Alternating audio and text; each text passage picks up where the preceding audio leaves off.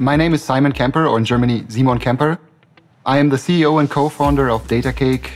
Datacake is a multi-purpose IoT platform. That means we're providing an infrastructure where customers can bring their physical devices to the digital world using sensors and connectivity. As we started with DigitalOcean, what we were looking for is an infrastructure that we could use where we could scale on, and that helps us to grow the Datacake and concentrate on the actual application. As a small company, when we started, pricing was super important for us. And we had the problem that with other services, the pricing was not clearly stated on the website, and it was hard to find out where we would end up with the pricing. So working with DigitalOcean gives us a good feeling about transparency, and they communicate what they are, for example, charging and prices, and we really feel that this is an open and transparent place. When we started, we originally used managed Kubernetes and also spaces where we can store data uploads from our customers. When we grew, we switched to managed things like managed Redis, managed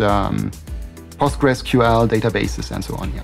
On a day-to-day basis, we're using DigitalOcean mainly through the web interface, but also the developers are using the command line tool, where we can orchestrate the things on DigitalOcean. One of the things that we like about DigitalOcean is that we can scale easily and auto-scale our services. At the time when we switched from our previous solution to DigitalOcean, we had like 10 users sign up on the platform. And by that time, we also decided to turn Datacake into an SaaS, software as a service platform. And right now we're having more than 10K users. So our daily business has increased. So this means we're communicating with customers.